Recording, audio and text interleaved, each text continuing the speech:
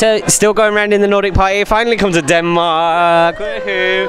I heard you were on the Eurovillage stage tonight. How was that? Yeah, it was really good. Like, the crowd was awesome and everyone was just really into it and singing along and all sorts of stuff, so it was really cool. It was really nice. It must be really nice to get feedback from the fans that are like down in that audience. Yeah, you know? it is really nice. Like, they're all to an empty arena the last few days. Yeah, it's like really flat. It made it actually was so healthy and good because I perform best when there's an audience and I really thrive on there being an audience. So to get there today and be able to sing in front of an audience, it just gave me blood in my veins and pumped me up again. And people really responded really well to my song, and a lot of people coming up after and wanting photos and stuff like that, and they responded really well to the song. So I'm really happy.